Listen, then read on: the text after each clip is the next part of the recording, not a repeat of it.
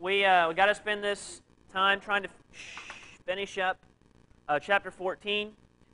We're going to spend today, we're going to spend Thursday, and then in lab, probably what we're going to do is check out, and if we have to finish up anything, then we'll finish up anything, but hopefully we can finish. We've been talking about acids and bases and what they are. There's two different definitions. You pick which one is most convenient to use in your situation. Okay? An acid is something that will increase one of two things. It'll increase in your solution the amount of free hydrogens present, or else the amount of hydronium ions present. Remember, those are the same thing. We can count them as the same.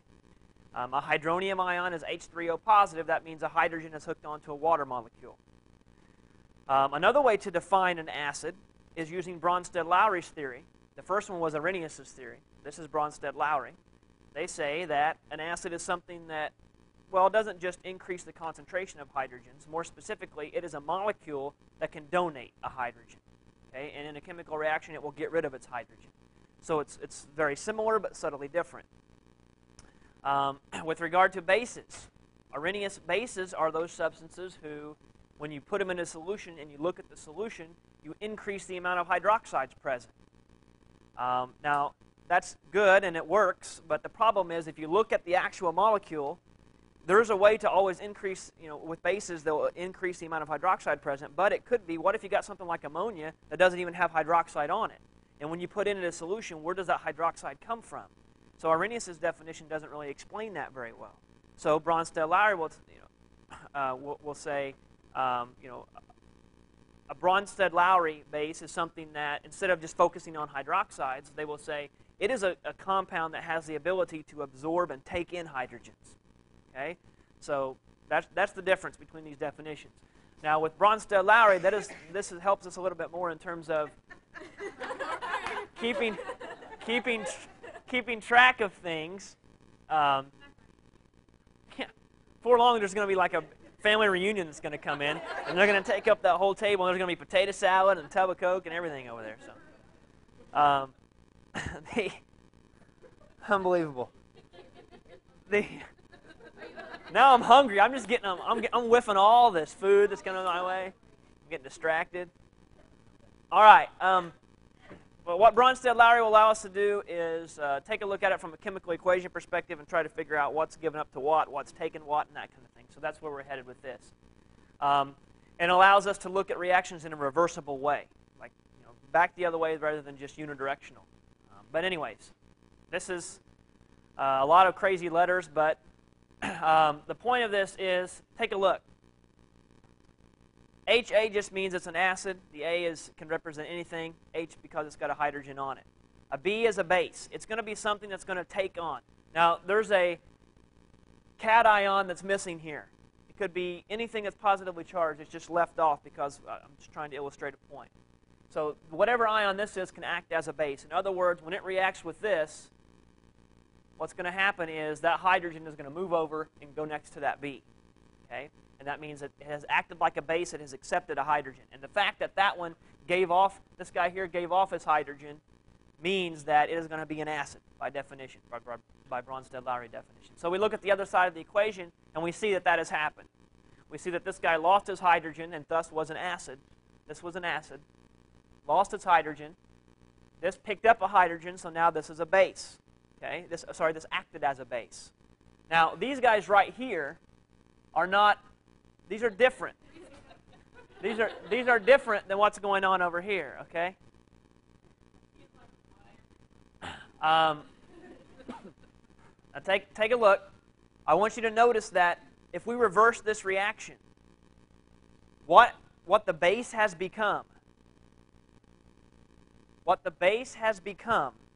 is something now that has an H that can, in the other direction, be an acid. Okay, if we flip this arrow around, we reverse this. These are called conjugate pairs. I'm going to talk about that. Okay, all right. I'll show you what I mean. Conjugate pairs means basically this: what was your acid becomes your base. What was your base becomes your acid once the chemical equation is over. These are called conjugate pairs. Let me show you an example. Okay. Let's use instead of using these generic terms, let's use a real one here. Okay, here's formic acid reacting with water. Remember, I said water swings both ways. It's amphoteric. Okay, it can be a base or an acid depending on what you're using it for. In this particular case, it's going to be a base, right? Think of to conjugate, or think of like conjugal visit, or whatever it is that makes you put yourself in the right place. Conjugate means to form a pair, come together, that kind of thing. When we talk about conjugate acid-base pairs, we're talking about these pairs. Something on the right side that's related to something on the left side of the equation. Okay, now let me show you what I mean. Take formic acid. Remember how we said organic acids? This hydrogen is the one that's going to go off. This one is going to be stuck to the carbon. It's not going to be the ionized hydrogen. Okay, so here's our hydrogen. This makes this an acid. Okay, because of its chemical properties, it's going to end up giving this up. And in this case, you're going to see that water is going to act like a base. According to Brinson, it will take in a hydrogen ion. So let's look at the other side of the equation. Okay, if you have this guy who has lost its hydrogen ion, here's what you have left, right? CHO2 negative. That means this guy's out there floating around somewhere. What happened? It hooked up with the water. And when it did, it formed a hydronium ion. Okay? Now, what happened? I want to make sure you understand this. This is the acid. This is the base. What formed on the other side? Your acid will always turn into what's called a conjugate base. And your base will always turn into what's called a conjugate acid. Now, think about this, and it makes sense. If you have this, and you have lost a hydrogen, it is no longer the acid anymore. Right? It has lost its hydrogen. Does it have the ability to gain a hydrogen back chemically? Sure it does. So since it has that ability, it has become now what's called a conjugate base. Now here's what you'll find. Let's say this was a really, really strong acid. What does a strong acid mean? It has the ability to do what? Break up very easily. Okay, so something that is a very strong acid. Okay, if this were a strong acid, and that means it breaks up very, very easily. So do you think that the attraction, the bond between hydrogen and this anion is a strong one or a weak one in a very strong acid? It's very weak because it falls apart very easily. All right? So do you think it wants to pick up a hydrogen very well once it loses it? No. So here's what we're getting at. A strong acid probably has what kind of conjugate base? A strong one or a weak one? A weak one. Okay? Because by virtue of the fact that it's an acid, it falls apart. If it's a strong acid, that means it falls apart very easily. That means the bond that's holding this to this is a pretty weak one. Okay? So that means that it's very unlikely that when this ion forms, it's going to want to hoard back hydrogens and stuff them together and be a good base. Remember, a base draws in hydrogen and locks it up. So that means that a strong acid will have a very weak conjugate base. That makes sense. Look at the base. The base is what accepts hydrogens. This hydrogen went here to form hydronium. This went from base to conjugate acid. Now it's got an extra hydrogen that it can give off. It's going to be a pretty weak if this was a strong base, right? A strong base is going to yield a very weak conjugate acid. A weak base would yield a strong conjugate acid. Now why would that be? If you have a very weak acid or a weak base, okay, that means they don't want to break up. They want to stay together. So that means that for example, if this was a really, really weak acid, that means they like to stay together. They don't want to break up.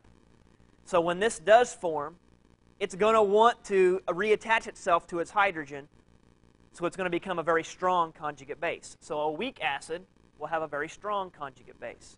A strong acid will have a weak conjugate base.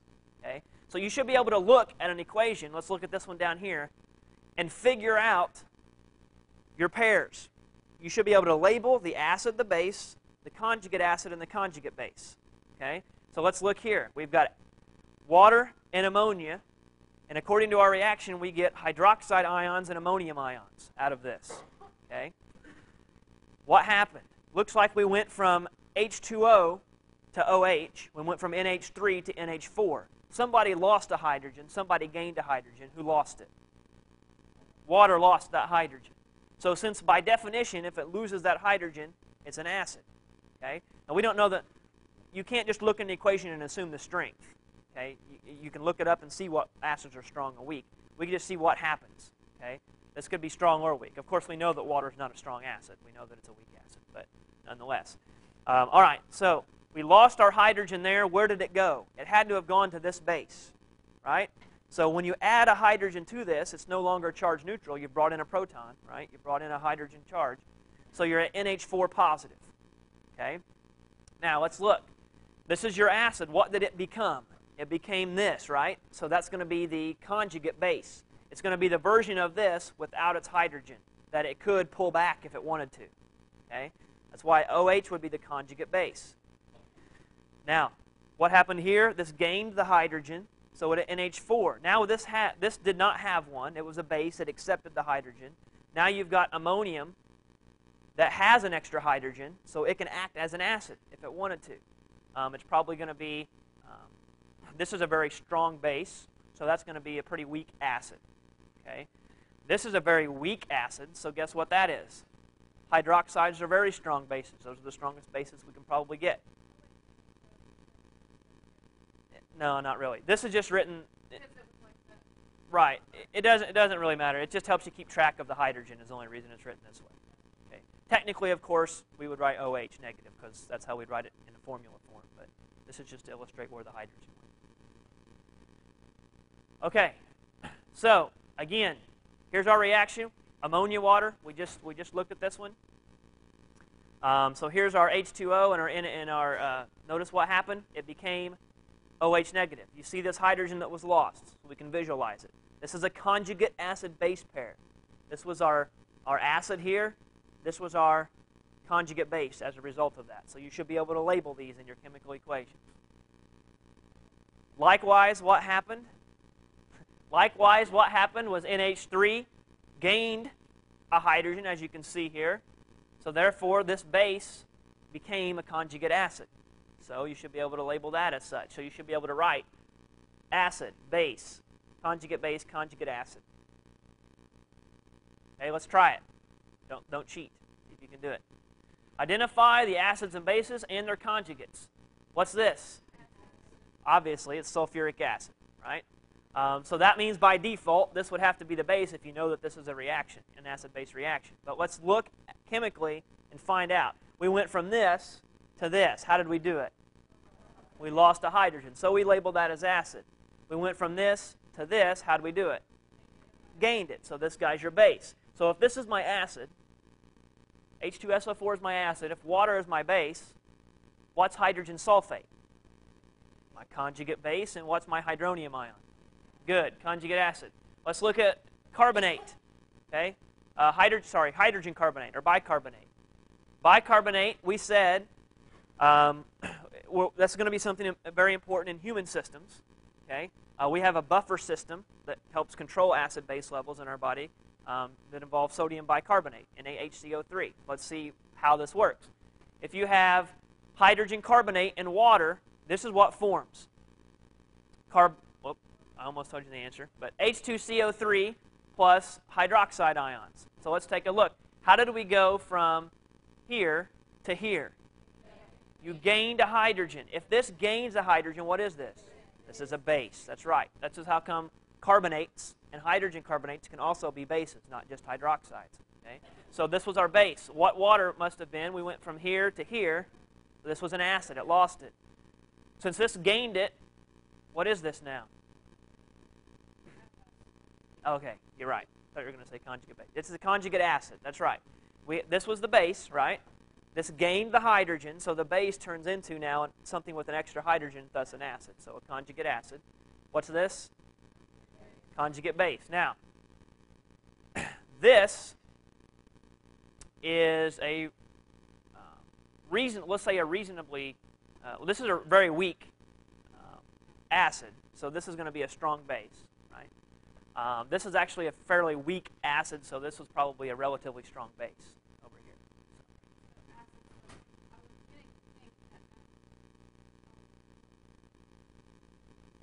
No, they don't have to be. It doesn't matter. Yeah, it doesn't matter. Okay, good.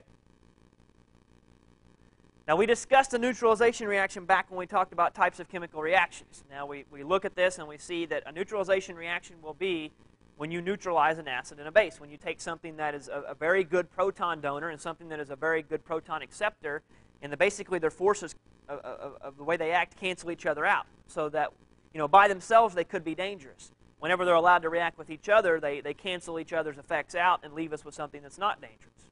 Okay, this is a neutralization reaction. So, like here's hydrochloric acid in this picture, and sodium bicarbonate, baking soda, sodium hydrogen carbonate. What do you get from the result of that? Well, if you pour those things together, or even if you take vinegar and pour it on baking soda, you know that it just fizzes and fizzes, right? Why is it fizzing? Because of what comes out in this reaction.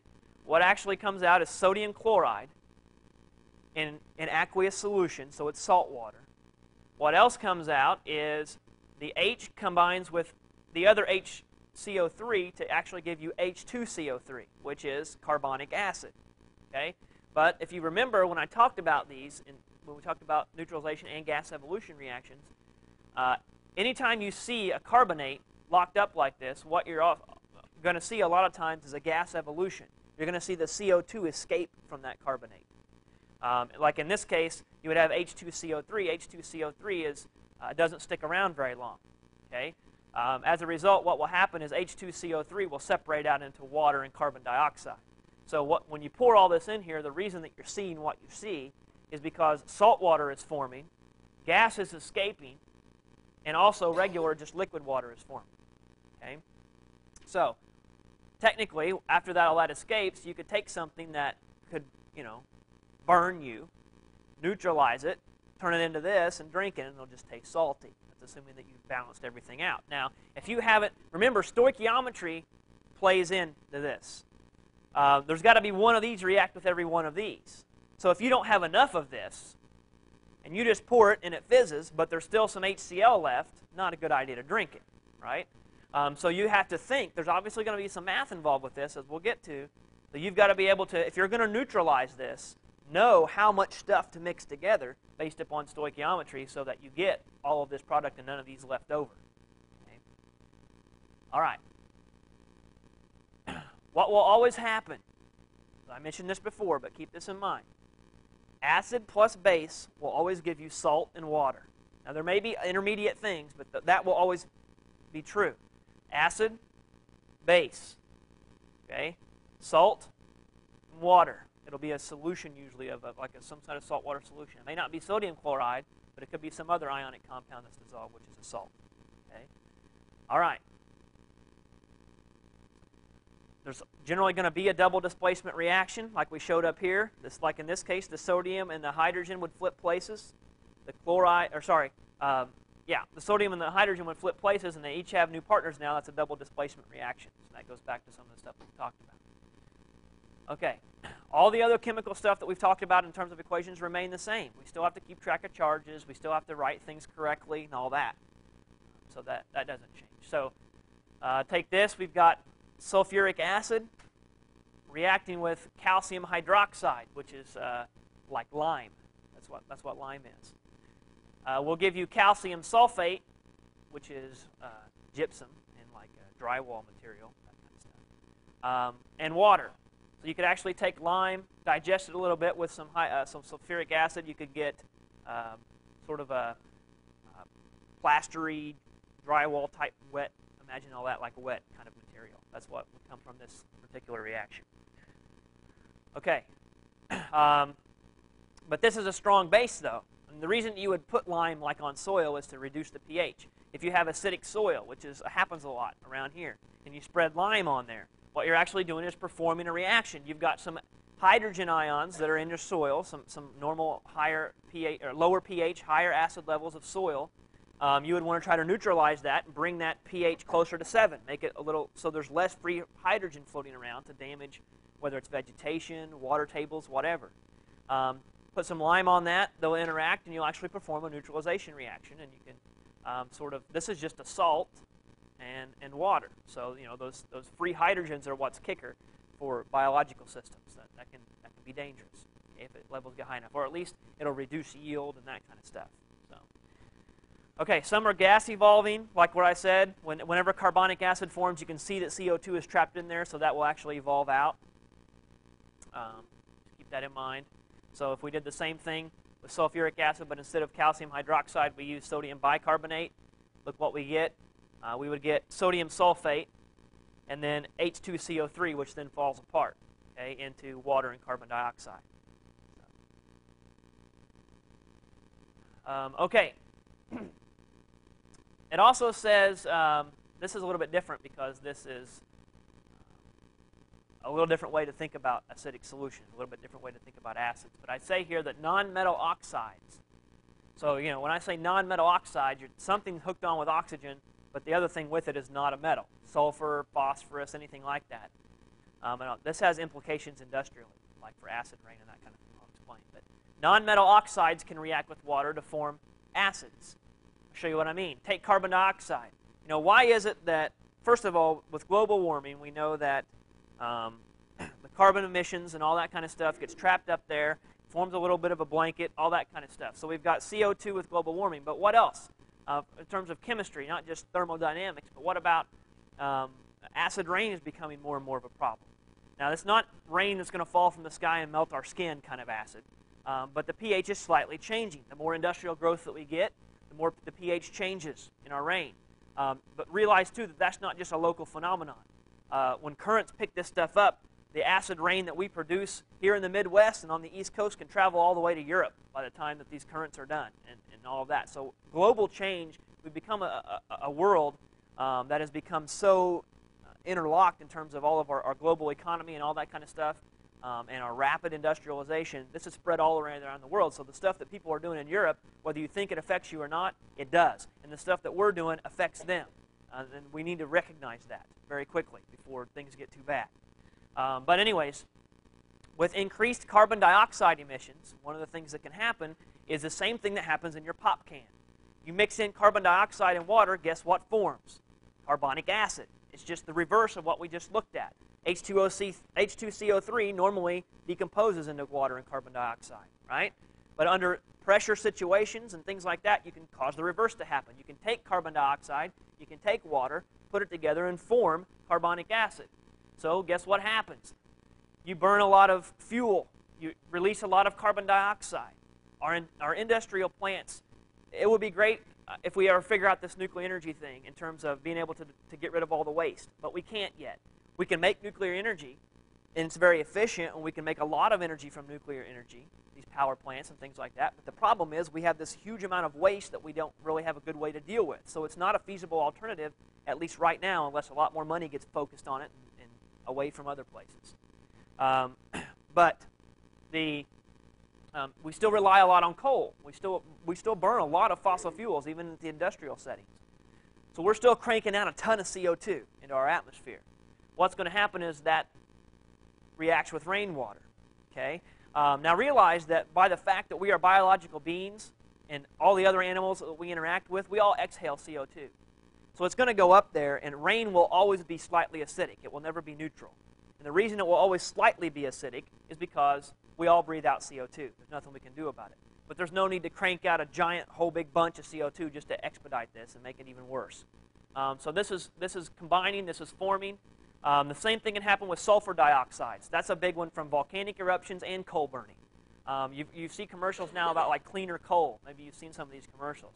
What clean coal is not clean at all, but it's reduced amount of sulfur mostly and other things, but especially sulfur in the coals that they are burning to prevent this from happening. This forms actually sulfur dioxides that are made, can actually react with oxygen and water up all in the atmosphere and make sulfuric acid actually in our atmosphere that will get collected and form an aqueous solution that comes down in the raindrops. Okay?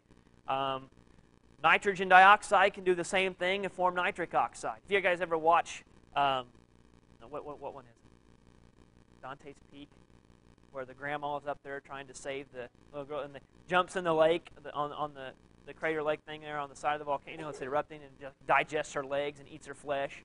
Well, it's a little hyperbolic. It's a little exaggerated, but the theory is there.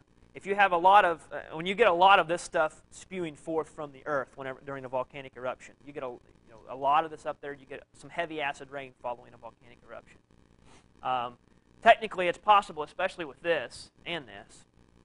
Right around that volcano especially, it'll interact with all the oxygen, the water vapor in the air, and create elevated levels of acid rain that would fall down. But in that particular movie, it was a claim that the entire lake just turned to concentrated sulfuric acid. Very unlikely. This is very low concentration. It's enough to affect us biologically, but not nearly enough to stand out in the rain and watch our skin melt. So the idea of taking an entire lake and turning it into the concentrated level of sulfuric acid that can digest human flesh is a bit over and above, but it makes for a good movie. The theory is there, though. You can see where that theory plays out. Okay, now acids will react with most all metals, but not necessarily all of them. Gold, if you trust me, I can take a solution of hydrochloric acid and take your gold, assuming that it's pure gold. If there's any alloys, it might digest part of it. But if you have something that's pure gold, I could drop that into an acid solution. You probably wouldn't see anything. You wouldn't see anything happen. Okay, I pull it out, wash it off, give it back to you. You may not want to trust me with that, but it can happen. Okay, it just depends on the properties of the metal. Most of the time, you'll react. Obviously, if you take a piece of zinc or aluminum or magnesium and drop them in there, that's a whole different ballgame. It's going to fizzle and spat like crazy, and it's going to just put that metal into solution very easily. Remember James Bond one of the movies had a little pen that he used to squirt on the iron bars to digest them that he walked out of. First of all, very unrealistic. If you had, this is why I watch. The way I watch movies is a little bit different. But yeah, well, I suppose you could design a container that would house like sulfuric acid without digesting the pen. But the amount of concentrated, because you can only get it so concentrated, the amount of concentrated sulfuric acid that it would take to digest iron bars on a prison is nowhere near the amount you could fit in a tiny little pen. I mean, if he had like a 50-gallon drum of it, and he was sitting there spraying it, maybe he could get a little bit off of there, but not with a little pen. That was a little far-fetched, but it makes for good TV, I guess. MacGyver was the greatest, man. Now that show was awesome. Give me a Hershey bar and a paperclip, and I'll blow up a town. Duct tape and bubble gum. There's always a place for gum somewhere. All right, so here, if we drop magnesium in hydrochloric acid, did we do this in one of the observations that we did? I don't remember. But, I mean, you can see what happens. Everything fizzes like crazy. Now, what's happening here? Why is it fizzing? Why do we get this effervescence? Well, look, hydrochloric acid, solid magnesium. What is happening? Magnesium chloride, right, and hydrogen gas pulls off, and it separates. So that's why all these bubbles are coming up. All right. Whenever acids react with metals, pure metals, okay, not a compound, but like you have here, like a solid, one type of atom metal here, you're going to produce a salt, like in this case magnesium chloride, and hydrogen gas. That's always going to be what's evolved from this particular type of reaction. So if you take aluminum and drop it in sulfuric acid, you're going to get aluminum sulfate, which is an aqueous salt, and you're going to get hydrogen gas as a result. Okay? All right, now, metal oxides, or anything that has like iron oxide or aluminum oxide, any kind of metal bonded with oxygen. Okay? So acids can react with metal oxides. What happens? When acids react with metal oxides, they again produce a salt and water. Let's take a look. Sulfuric acid reacts with aluminum oxide. Okay, remember how we got these numbers? We can reverse this, bring it back up. We get 3 positive, 2 negative. Those are the charges for those particular ions.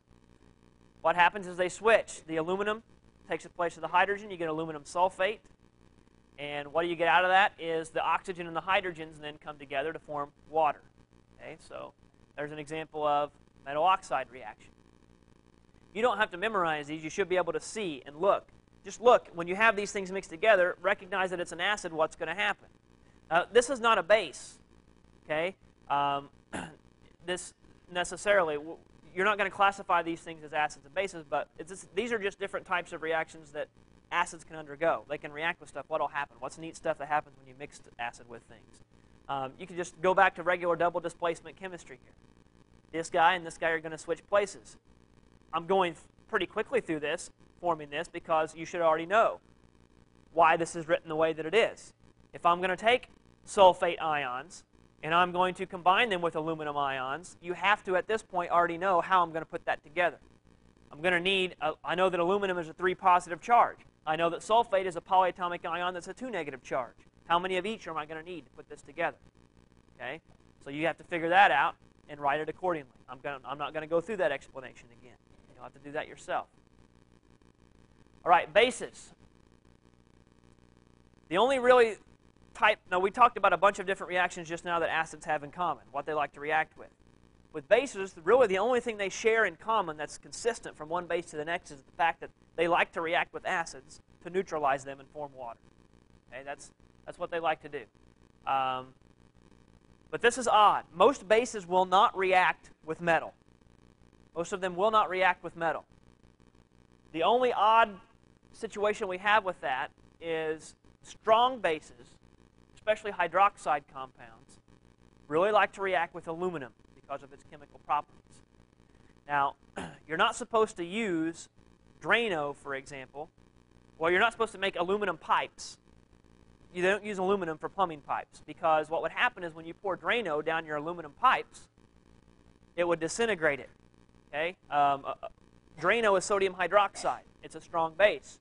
It'll react with the aluminum to produce a very violent reaction, actually. This is sort of the whole concept behind the works bomb as well. Take a little bit of aluminum foil, wad it up, put it in a bottle, pour some Drano in there because Drano is mostly a sodium hydroxide. Let it set for a while, and boom, there's what happens. Hydrogen builds up from that chemical reaction until the pressure becomes so intense that the bottle explodes. Okay? Now, the reason that this is handy is because,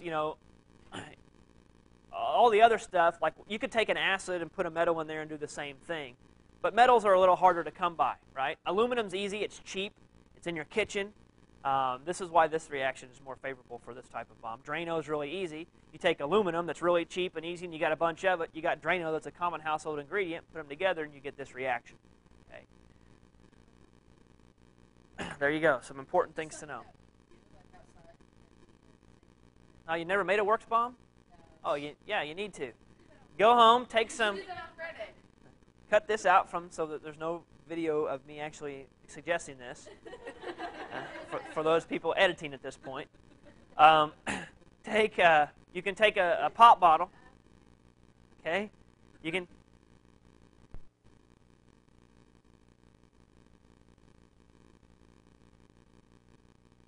you don't have to crumple it up very tightly. Just get it, so you can fit it all in there. Give it some surface area.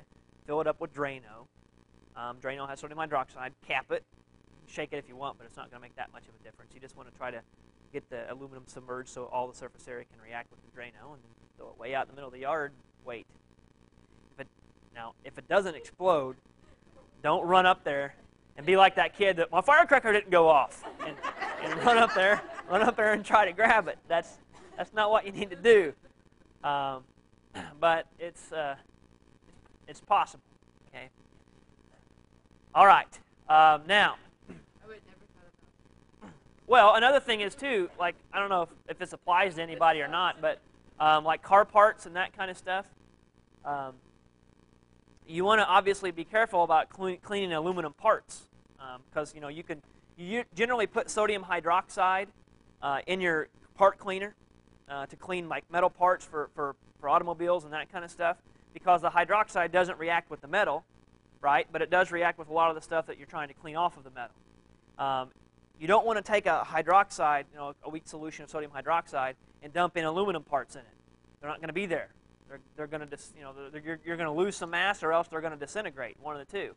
If you leave them there long enough, that's probably not going to happen because these are pretty thick metal kind of things. But you're definitely going to. It'll have a reaction with them. Okay, so you don't want to lose substance by doing that. Okay, now this brings us to the math portion of acids and bases that everyone is going to be so excited about. What we're going to look at is a very important chemical procedure known as a titration. A titration is basically a measured situation where we neutralize an acid with the base. And remember a while ago I said if we use stoichiometry, we can figure out how much of the acid to use, how much of the base, and that kind of thing, and mix them together to make sure everything goes to completion, to make sure there's no leftover acid or base anywhere. And it's all been converted to like salt and water, for example. Now the concept that we use to measure this is titration. It has to do with moles, keeping track of moles. How many moles are there? How many moles do I need then? If I know how many, for example, moles of acid are there, and I know how many moles of base I need to neutralize that, and I know concentration, how do I know how much to put in? Oh, it's going to put it all together. We're going to take moles, we're going to take stoichiometry, chemical equations, concentrations, put it all together to have a big party with it. Okay? It is. All right, so what we can do is use reaction stoichiometry. Use what we know, one of these, two of these, whatever, to determine the concentration of an unknown solution. Basically the same thing I just said. Okay? We're going to be able to figure out how much of something's going to neutralize something. If we can do that, and we can neutralize something, what we can do is I could take something and give it to you, and I could say, all right, here's what you got. This is a potassium hydroxide solution. It's your job to figure out what the concentration of this is. I'm not telling you anything. All I'm telling you that it's potassium hydroxide. I'll give you some stuff to play with. Figure it out. What's the concentration? How in the world can you do that? Now, if we could go down and zoom in and pull out each little piece and count how many of them were there, we could convert that into grams, or go from numbers to moles, moles to grams, convert it, get some kind of concentration, but that's ridiculous. We don't have that kind of time. Okay? So what can we do to figure out how concentrated this solution is if all we are doing is looking at it? Okay, what can we do? We're going to get pretty clever with this. We're going to test a couple things with it. We're going to keep track of the math, and we're going to figure it out. All right, we would have a setup like this. We don't generally get time to do this in this class because it's at the very end and we don't have enough lab time. But what would happen is there would be a big setup. You would have a clamp right here that was holding all this down, and you would have a flask down here, and this is called a burette. It's probably the most calibrated instrument that we would use in a lab. It's very precise. It's got very precise markings on here. It's got a little stopcock down here that will allow the contents to be dispensed as necessary. What you will do is control. You'll have something in here that you are trying to neutralize. Okay? You will let some of this out and keep track of how much of it you are letting out. Okay? Now, whatever's in here, usually what's going to happen is whatever's in here, you're going to know exactly what it is and the concentration of what it is. Okay? You're going to be dispensing that into something that you know what it is, but you don't know what the concentration is. So you're going to try to figure that out. And you're going to allow a little bit and watch for a reaction. If we're using a pH meter, you would stick it in until like the pH was 7. Okay? Or if you were, because that would be neutralization. Or if we were using what's called indicators, you're looking for something to flip a color. It's clear, and then all of a sudden it starts turning pink. And then it goes away. And you do it a little bit more. It turns pink and it swirl it and it goes away. And then that one time when you add that last drop, you swirl it and the pink doesn't go away. Then you're done. Okay, that would be you've reached neutralization. There's special indicators for that. In which case you look at the volume, right? Now, if you know this, if you know the volume, right, in liters of what you used, you can convert milliliters to liters. If you know the volume and you know the concentration, what do you know?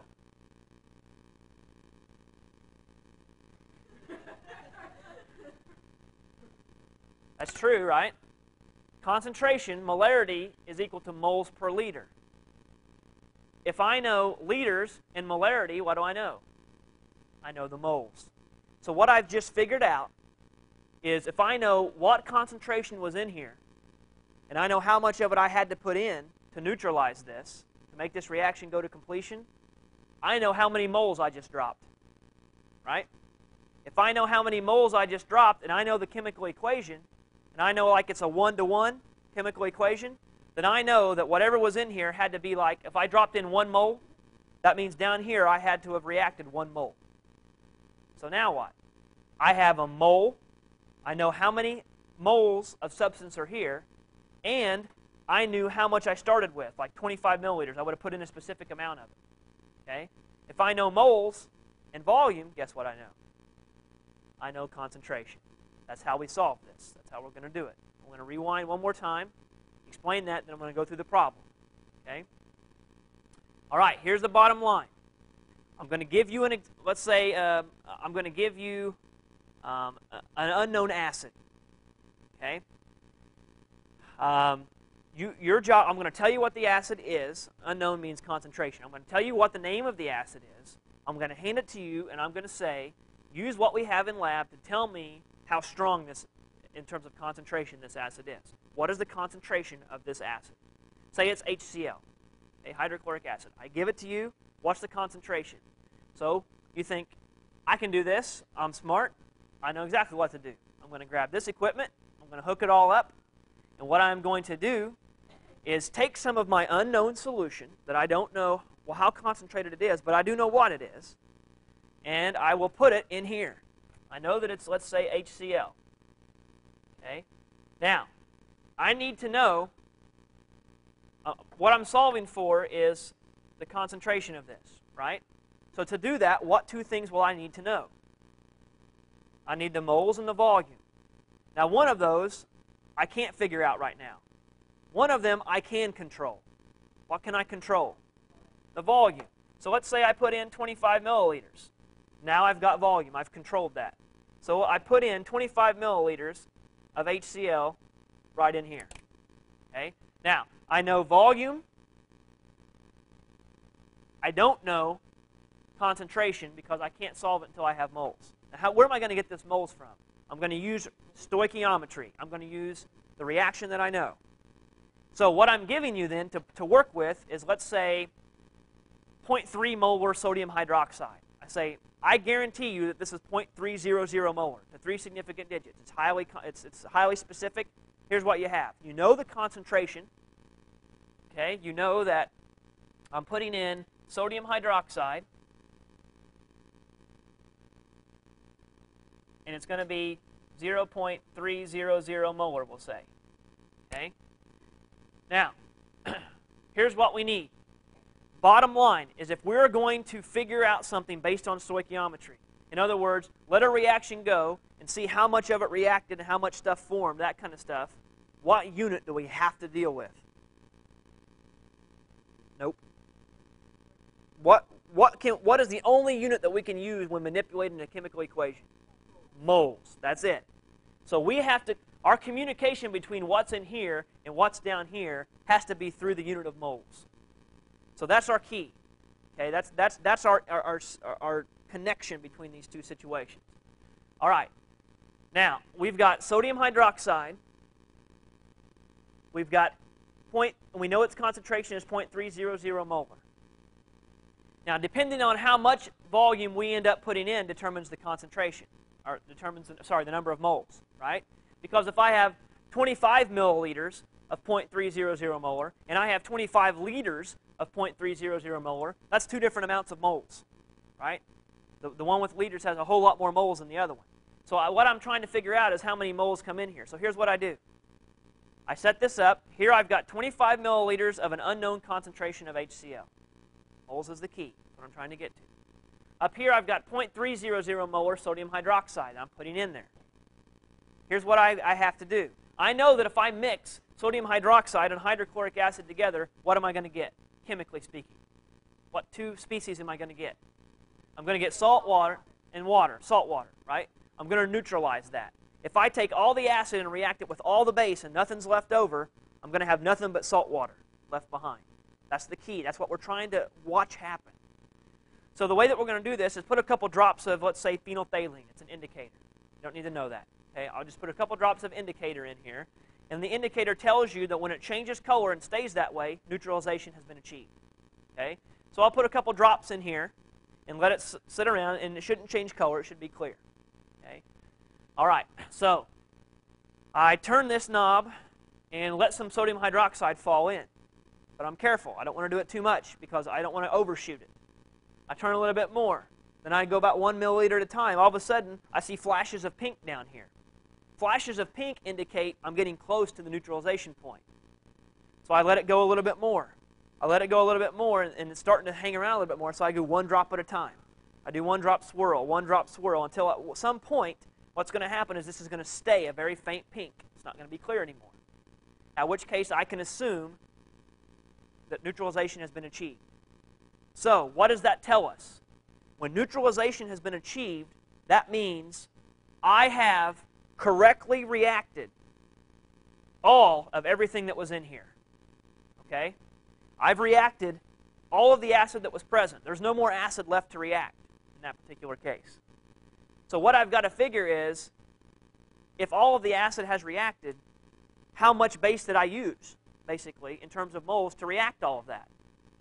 So I look, and if my level was up here, and now it's way down here, I see how many milliliters of it I used. Okay? This is thoughtful. You've got to think it through. I see how many milliliters of it I used. If I know how many milliliters of it I used, and I know the concentration of that which I used, guess what I can find? I can find, well, the moles. I can find the number of moles.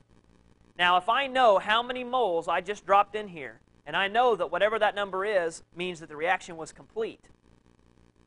In the case of my particular chemical reaction here, which was this, HCl plus NaOH gives me NaCl plus H2O, right?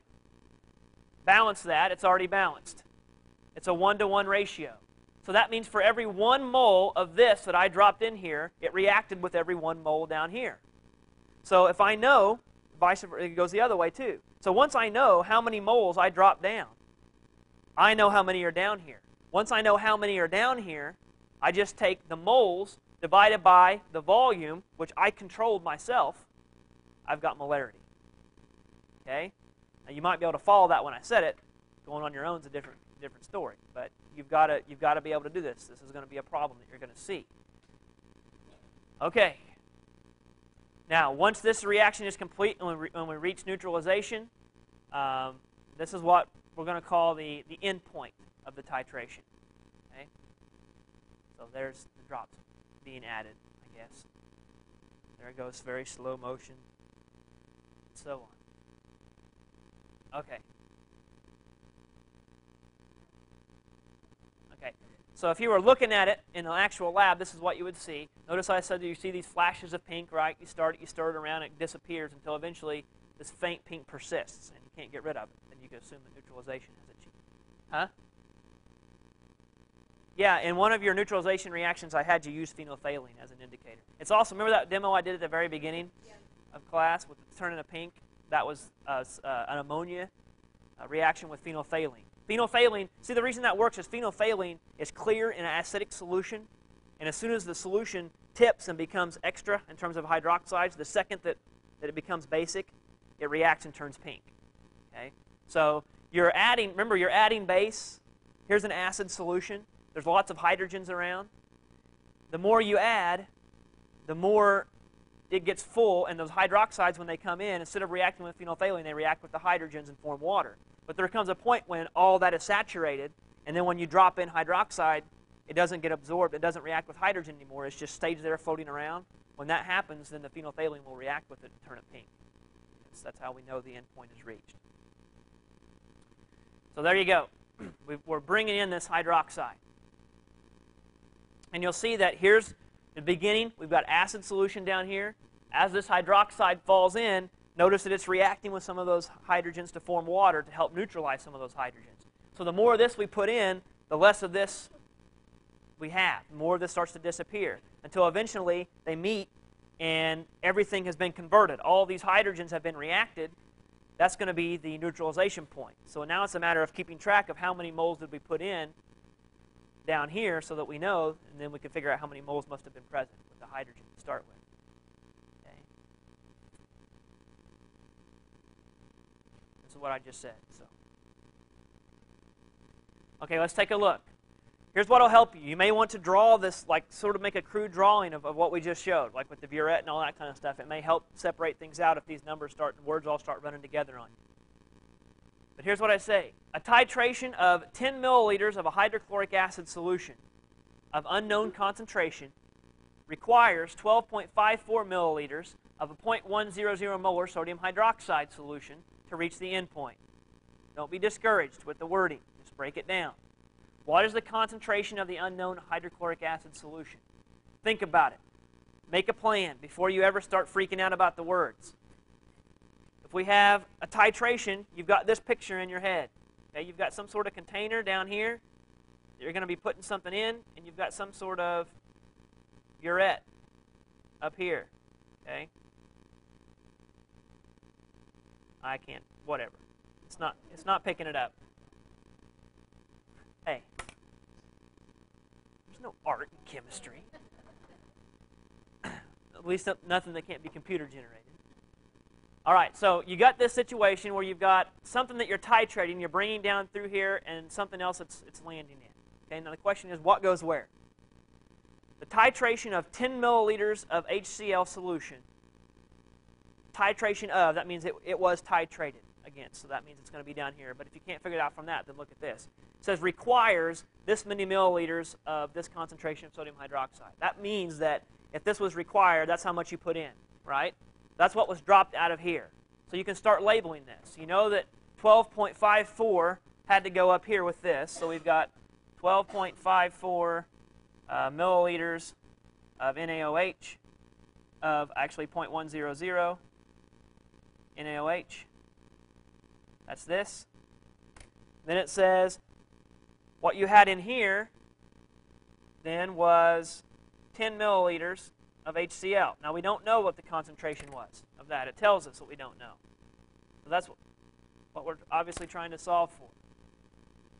Okay? So the question then is, what is the concentration of the unknown solution? All right. How are we going to start this? Before we do anything, what we need to know is the chemical equation that's going to happen first. Okay? We need to know what is our reaction. When we mix together hydrochloric acid and sodium hydroxide, what is going to be our chemical equation? Okay? Now this one's an easy one. So if you take HCl and NaOH, what do we get? So here we go, salt water, right? All right, balance it, because we're going to need that stoichiometry later. Is it balanced already? It's already balanced. Okay, but make sure, always make sure. All right, there's what we need. So we know that in this case it's a 1-to-1 ratio. That's what's going to be very important. All right, so we take a look. We know that we dropped out of here 12.54 milliliters, right? And we know that the definition of molarity is moles per liter, right? Okay, can we get number of moles from this? What we have up there. 12.54 milliliters of a 0.100 molar sodium hydroxide solution. That was what was used. Can I figure out moles from that? I can. Make sure you understand how. Here are 3 variables. If I know 2 of those variables, I can solve for the third one. This is the definition of molarity. It's how many moles you have per liter of something. So I've got 2 of those variables right here. I've got concentration, which is the big M, this part of it, and I've got liters. All I got to do is convert that to liters. So I have moles. Okay, that's very important. I know the number of moles that it took to react all of the hydrochloric acid that was present. So guess what I know about hydrochloric acid? I know how many moles of it I have because it's a 1-to-1 ratio. Now, if it was not a 1-to-1 ratio, you would have to set up stoichiometry.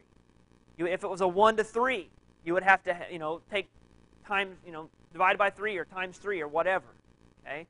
But in this case, it's a 1-to-1 ratio. So however many moles I drop in here is how many moles of hydrochloric acid must have been present. Okay? So now that I know moles of hydrochloric acid, and I know milliliters, what do I know?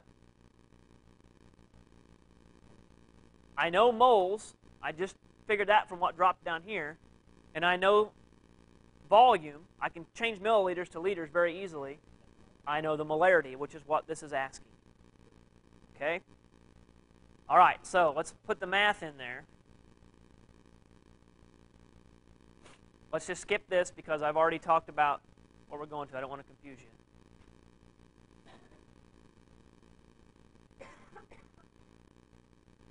I don't know. Anybody find these solution maps helpful? Do you? I don't like them, but if they work for you, then use them. It helps you. It helps you sort of abstractly more think about the problem and see where you're going. But other than that, I don't. All right. So what it's saying is, we know how many. If you look at the problem, the way we had it set up, we know how many milliliters of this concentration of sodium hydroxide we used. And if we know concentration and we know milliliters, the concentration of volume, then we know moles. And that's the point of this first line. We can go from milliliters. Okay, we want that in liters because that's what concentration is in. Now, this is one way to do it. To go from liters to moles, you can either just do what I said and realize that big M is equal to moles per liter and solve that way, or you can use it as a conversion factor, moles per liter. Either way, you'll get the same answer. Get it to moles, whatever you do, get to moles of hydrochloric acid. Okay?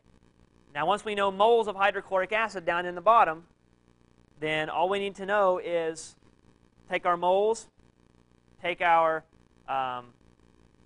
volume that we started with, and we can end up with molarity. Okay? So this is the math for all of that. Okay? I'll leave that with you. I've already explained it all. You can go through and trace the numbers yourself. So final answer is our mole value that was used was this. Okay, 1.25 times 10 to the minus 3. How does that play out in solution? Well, we've got to realize that moles per liter. We used 10 milliliters of HCl, right, in the bottom. So that's this in liter. That's this. I converted to liters. So we take our moles divided by our liters to get our concentration. We figured out that the concentration of that acid was 0.125 molar.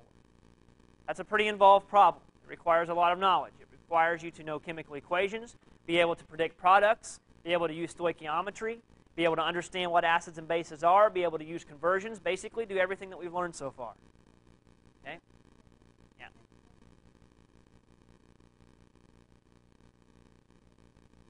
No. No, it's going to be all spread out over everything.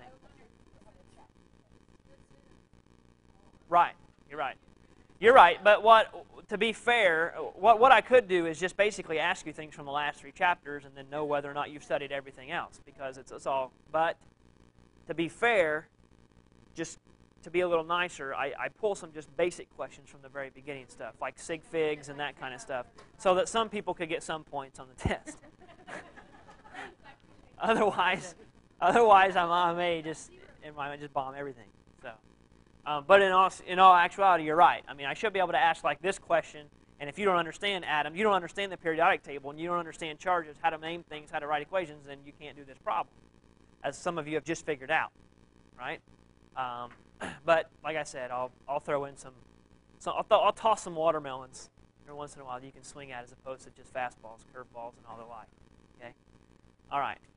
Boost your confidence a little bit as you're taking the test. Huh? Yeah, and that's the hard part. I understand that. I mean, I've been there too. I know that I could sit through lecture and watch a guy fill up a board all the way around the room and follow it, but the second I leave the door, I have no idea what's going on. Study. I mean, I don't know. I mean, all I did was studied and studied some more, and eventually learning gets easier. I know that's not the best news you wanted to hear, but yeah, I mean, the homework problems are designed to help you on the test. So I mean, those are the key. Yeah.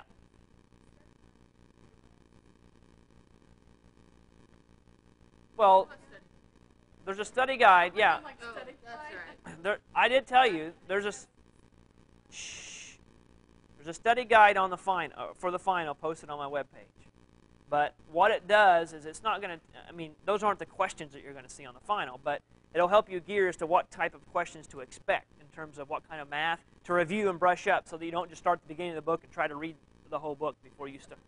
So go back and say, like I'll say, question 17 on chapter, page whatever, or homework question whatever, what concepts, look through that, see what kind of question you'll say, oh yeah, okay, I remember doing this, and then go back and kind of do that. Otherwise, it's just going to be a ton of information to try to synthesize. Okay? What is a horrible idea? It's past the point of rescue for some of you, but what is a horrible, I don't mean that in a bad way, I'm just being honest. What's a horrible idea is to try to procrastinate in a chemistry class. Okay? If you haven't learned that the hard way yet, and I warned you adamantly so at the beginning of this class, don't do that. I don't care if you do it in the other classes, what you memorize, whatever, but you will be sunk in this class if you try that. Okay? So you got to stay on top of this stuff. I'm serious. Because if you wait, you're going to be done, and you're going to have to be sitting in here for the next semester and the semester after that. And sometimes I've got plenty of repeats. Okay? So I don't want you to do that. I mean, I don't. My classes will fill with or without you. I don't. It's nothing personal. I want it for your sake. I don't want you to have to sit through all this again. I think it's great. I think it's fun. I would love you. I would love you. I would love all you guys. I would love for you to come back and take every chemistry class possible, but we both know that's not a reality. Okay? So I want you to get out of this what you can. No. Oh, you do, yeah. I mean, I'll teach whoever wants to sit around, but I'm just saying, there's no sense in. There's a difference between what you'll learn, and what's nice whenever you get done with school is there's a difference in learning what you have to learn and what you want to learn, right? Because even with chemistry, you might find some of this stuff interesting when you're all done, but when you're not getting graded on anymore, it's a lot more fun to learn, okay? But at some point, someone's got to hold you accountable for learning it. Otherwise, you'll just sweep it under and procrastinate and never do anything. So it's a double-edged sword with the whole grading process. I would love to be able to say, you know what, forget about grades, let's just come in and learn. But we all know that will not work. For some of you, that will work, but for most, it will not work. And I have to hold you accountable for that, and that's why things are hard. That's why I have to do the things that I do. Okay? And I hope you can understand that, and if you don't, well, I'm sorry. But that's just the way it is. Okay, let me give a couple more here. I don't need to review this. We've already discussed this. What makes a strong acid a strong acid? What makes a strong base a strong base? It's dissociation. And remember that when things dissociate, that's electrolytic solutions as well. Electrolytes are things that fall apart and conduct electricity. So obviously strong acids are going to be better electrolytes than weak acids. And same thing with bases. Okay, so that's that slide. And this is a visual illustration if you couldn't grasp that. So skip this. We can use, this is just to show you in terms of the ability to conduct electricity. If there's a power source over here that's supplying this, and it goes through, if this circuit was broken and whatever this solution was, like in pure water cannot take it and move from this electrode, come in contact, pass that electrical charge between water atoms, pass it onto this electrode and out and complete that circuit. Pure water will not do that. It's not dissolved ions. However, if you take a hydrochloric acid solution, notice the light bulb is glowing now. You can complete that circuit. Okay, it will flow all the way around because these ions will transmit electricity. Distilled H2O. Not like tap water where there's tons of ions in it. Yeah, there's iron, magnesium, calcium, you name it. Okay? Even some nice radioactive radon. Hydrogen sulfide, if you got well water, it makes it smell like sulfur and sulfates and iron that turns it all that orangey rust color. And, that's good stuff. Yeah. Okay. I talked about weak acids already and how they don't dissociate completely and they only get rid of some of their hydrogen, so that's what this slide shows. It's actually, you would be surprised just how weak some of these are. Most acids, weak acids, when you drop them in water, actually much less than 1% of the molecules are actually ionized in water at any given time. So you don't have very many at all that are actually ionized. Okay. Now, weak acids, because they don't ionize nearly as well, they don't conduct as well. So you see that this light bulb is much dimmer in terms of its glow. Water, again, for our control, nothing. Hydrofluoric acid, which is a weak acid, it stays intact more, doesn't separate very well, so it doesn't conduct electricity nearly as well. We have sulfuric acid, which is a strong acid in our car batteries. It's got to be able to conduct around those lead electrodes that are in our car batteries. That's why they're so heavy, because it's all plates of lead in there. Well, that's I got a lot to talk about for that. We have, well, I mean, you can understand it if I explain it, but there's a whole concept of electrochemistry. We'd have to talk about different atoms and their affinity for electrons and how water plays into that. It has to do with some hydrogen replenishing, but also some other things. I can't talk about it right now. Okay. We talked about strong base. No, I hate to say that because I never want to say that. I never want to say it just does because there's an explanation, but I can't. I don't have time. Set in the next semester. Take Chem 2 for the fun of it, and I'll teach you. I'm going to skip over this just to answer that, right? Now we'll talk about fission and fusion bombs, and we'll talk about all kinds of cool stuff. Radiocarbon dating. All right. I'm going to skip through this week's strong stuff. We've already talked about it. So we've already talked about why, for example, the conjugate pairs are like the way they are. Why does a strong acid yield a very weak conjugate base? Because of the level of attraction between the hydrogen and the anion. Okay. Do what? Well, if you have like hydrochloric acid, okay, if you have H and Cl, hydrochloric acid is a very, very strong acid. That means it likes to do this. It likes to fall apart. So that means the conjugate base of hydrochloric acid is that chloride ion, right? Does it want to be a good base and suck back a hydrogen very well? No, because it already fell apart, right? So the strong acid means it falls apart really well. The base is going to be very weak. The conjugate base of it is going to be very weak. And that's what all this is explaining here.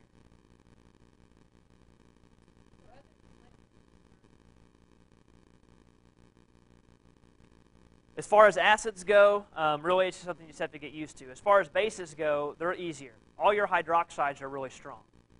And your ammonia is, well, that's actually kind of weak. No, you just have to get used to memorizing, I guess.